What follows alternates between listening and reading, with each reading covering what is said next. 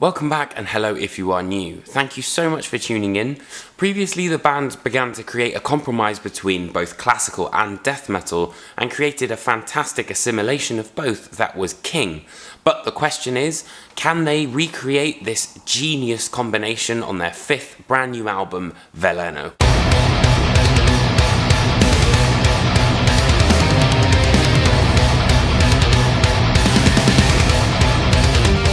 So with their previous album being King, it was a concept album that had a particular story and had a narrative, essentially.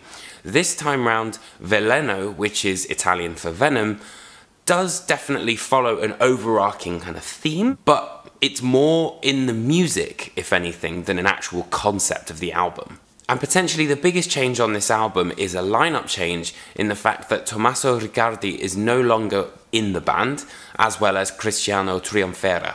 I think I've pronounced them roughly, okay. Which has then meant that drummer Francesco Paoli has had to kind of jump in on guitar and vocals, but don't worry, it's still the same fantastic Fleshgod Apocalypse formula. So the record opens with Fury, which immediately positions us into more of a death metal sound, which I was really interested in, but then the song does kind of lose its way a little bit, where the rhythm kind of passages do become a little bit nondescript and kind of hard to follow, really.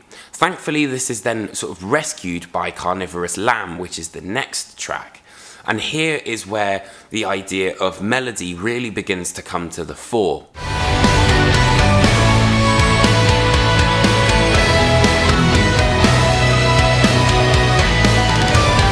However, of course, this sense of urgency that Fleshgod have always prided themselves on is definitely still apparent on Sugar. Sugar itself is a perfect example of how Fleshgod Apocalypse might have adapted the level of technicality that we would have seen on, say, Oracles, for example, but put it together with the songwriting ability of King to create a composite of the two. And there's a fantastic swelling chorus that really kind of, breathes that sense of life into the song.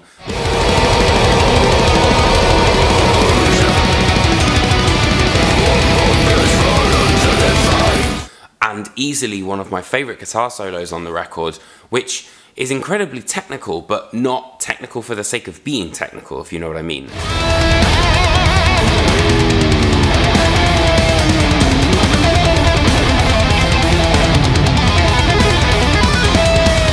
Veleno does, however, have a great sense of pace about it, and following the pretty abrasive Sugar, we're then moved into the Praying Mantis strategy, which is only a small minute interlude, but it sets up perfectly for Mona Lisa, which follows the breadcrumbs that were left from the Praying Mantis strategy. But what I liked the most about Mona Lisa is that the fact that the song is very mid-tempo, and the verse itself is led purely by bass, some kind of fluttering piano in there, and then they've also got these staccato style violin strings which are actually accompanying everything. It's also where for the first time the vocals sound very Karak Angren-esque and have this real level of theatricality about them. Though Veleno's melody is definitely its saving grace, and used as kind of like a twine in a labyrinth, for example. Small reference to one of their albums there.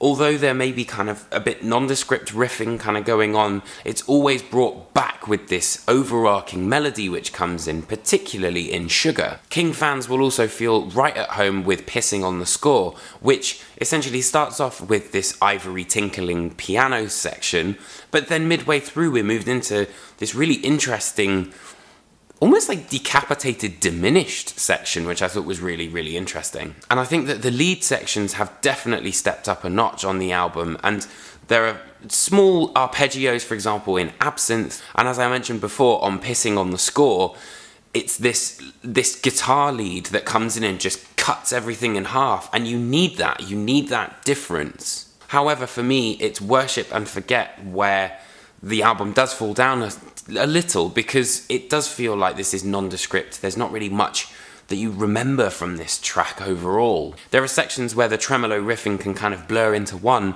and particularly with it being 6 minutes long, it's just a bit forgettable. However, later in the album, The Day We'll Be Gone again brings this pace back, and has kind of a ballad, which is, you know, kind of this duet with the beautiful female operatic vocals. But I think it's kind of reserving itself for the grand finale that is Embrace the Oblivion.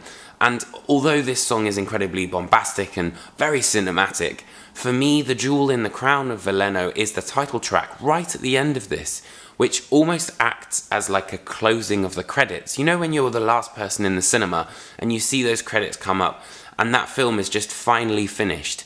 And that's how it felt when I listened to this record every time. It was a logical conclusion and it made you want to kind of dive back into it. Perhaps if the album had been shorter, there might have been more of a tighter Fleshgod Apocalypse formula that would kind of bring it to that fantastic level album. But as it goes, this is a great album, and it showcases that Fleshgod Apocalypse are carrying on this idea that they put forward in King. The important thing is, though, is that they don't begin to kind of replicate this sound on King. It was okay on Veleno because it's fairly well structured and there are some sections where it does wobble a bit, but on their next outing they're going to have to be even more experimental, and that's what I loved, I think, the most about Veleno, was the bits that I didn't expect. So for that reason, I'm going to give this record a 4 out of 5. I hope you guys enjoyed this video. Thank you so much for watching. I really appreciate it. Let me know what you think in the comments, and be sure to check out all my album reviews, interviews, all that good stuff. And I will see you guys next week for another album review. Alright, take care, friends.